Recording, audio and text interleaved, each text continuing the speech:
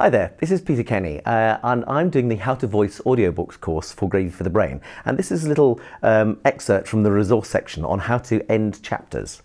So when you're working on a book and you're recording it in the studio, as you approach the end of a chapter, the last paragraph or the last two sentences or one sentence, depending on the length of it, just needs to be placed a little bit more than you would with any other sentence. It kind of just lets the listener know we're coming up to a break or a change of beat or whatever. So you kind of slightly slow up and place the last few words. I'll give you an example here.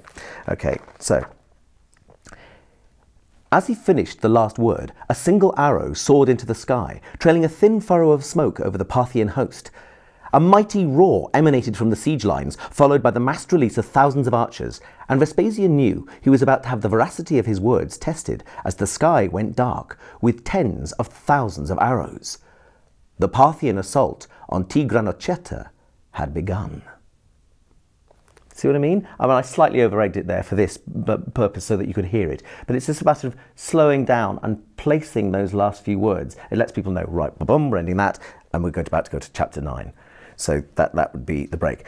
Now, when you're preparing your script, be it in a book like this or on flat sheets of paper from the publisher, sometimes when you get to the end of a chapter, the pagination is right down at the bottom of the page. So it looks like you don't know, unless you signal to yourself that it's the end of a chapter. You turn over expecting there to be more text than there isn't.